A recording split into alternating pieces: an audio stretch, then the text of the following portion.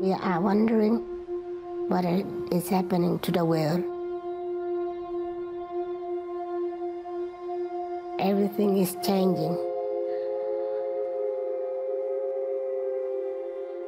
The very idea of human being some sort of natural concept is really going to change. Our bodies will be so high-tech we won't be able to really distinguish between what's natural and what's artificial. Inside our own heads is the most complex arrangement of matter in the known universe. You might ask yourself, can we get to be superhumans?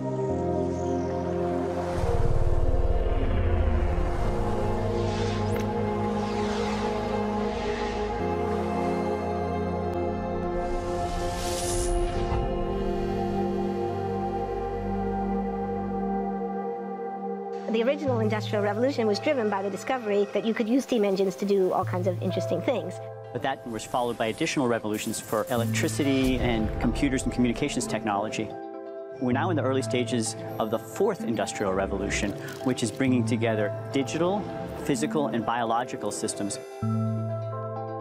One of the features of this fourth Industrial Revolution is that it doesn't change what we are doing, but it changes us.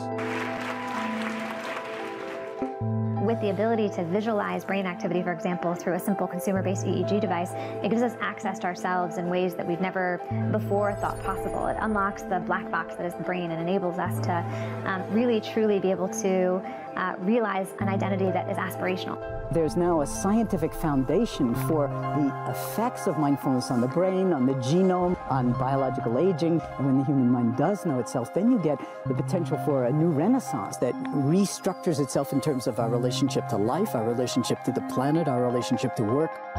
We need a different economic model. And by that, I don't mean capitalism versus communism.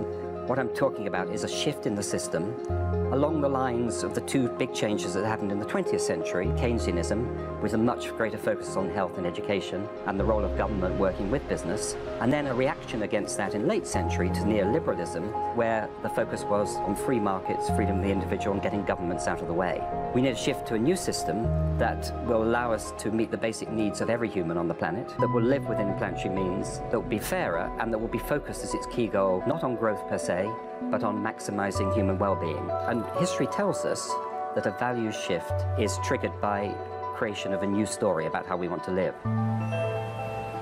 I see the circular economy as something which fits very closely with mankind's goal to be innovative and creative and to always progress. We can use asset tracking, we can use IT, we can use 3D printing to enable this different economic model to recover materials, feed them back into the economy, and really to decouple growth from the resource constraints we have.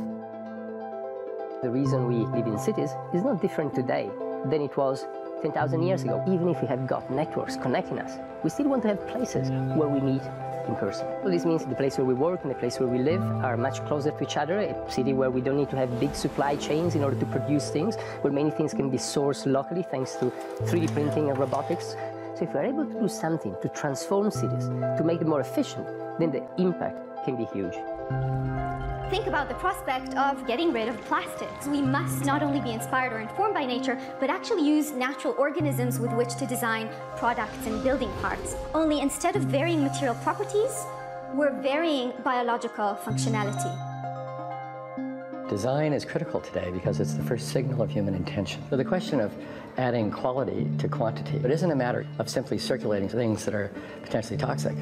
It's circulating things that are safe and healthy for all generations. So the goal is no longer, I want to be less bad, less monotonous, less unsafe, less unjust. It's really about a diverse, safe, healthy, and just world with clean air, clean water, clean soil, clean energy.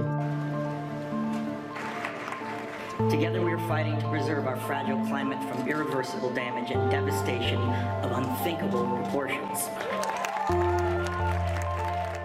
If we think about the original Industrial Revolution, it was an energy revolution. I like to think of it as a kind of bookending of a period in human history during which we used fossil fuels, and it worked very well for us for a long time. But now we have to bring that to an end. We have energy technologies that can power our civilization: solar, wind, biomass. So then the question is, well, how do we get grid integration? Maybe the wind is blowing in Denmark, the sun is shining in Germany, and now you can move that electricity through an integrated grid. You can supply energy to everyone who needs it, and you can supply energy at all times.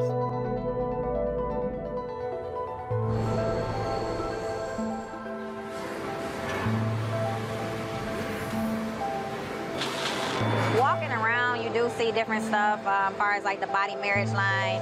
They use a lot of things that help them lift up and move things to the car. You just sit there and, you know, program something, and if it has its own set mind to go ahead and do everything. And then as humans, we just come in and take the extra steps to help the technology. It's not the cure-all for everything. There's definitely a lot of things where people perform the operation better, but certainly for the right applications, robotics are a huge improvement for the process. The projection of 5 million jobs lost by 2020 to technology is serious, but it's not the main question. Construction, manufacturing, services, public health and education, these industries will still exist. The main question is, what will be the future of work? How will we define work? How will we share the wealth? From the viewpoint of the labor or jobs, now we really need new education or new training. We're working with World in Motion and First Robotics, trying to encourage students from 3rd grade all the way up through the end of high school. We had students make sailboats, and then we had them race them, and so they could see how quickly they could move. And they immediately went back and started to say, oh, I saw what happened, I'm going to go change this or that. And that was 3rd graders. I've just given a prize to a kid of 18 years old that has discovered something really very, very unique. Came up with how to get better productivity and better yields for seeds of corn. And so he basically came with the idea that if you would perforate these seeds, you would get more food. And you think about it and say, but he didn't go to university. So how does he get all that knowledge? And he told me, I mean, I've been watching YouTube since the age of 12, and I'm so interested that I've seen everything about it. I've read everything about it. The world is really open to learning. The thing is, how do you give the incentive to your kids to do that? It's this ability of digital technology to change outcomes, to truly empower people all over the world that can create a more equitable growth, because I think the world needs that.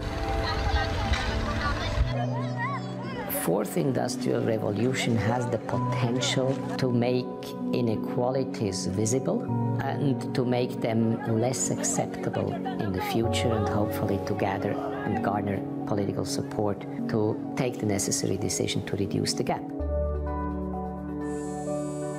Humans have always been using tools, but because of the recent advances in technology, we're beginning to have machines that can augment us in all sorts of interesting ways. I was the first person in the world to be able to voluntarily move my legs while stepping in a robot by exciting the nervous system using electrical stimulators directly onto the spine. We believe that a cure will be possible if enough of the right people have the will to fast-track a cure for paralysis.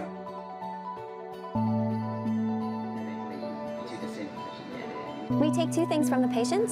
First, we take a three-dimensional X-ray, and we extract the three-dimensional data out of that so we can make a perfectly shaped puzzle piece.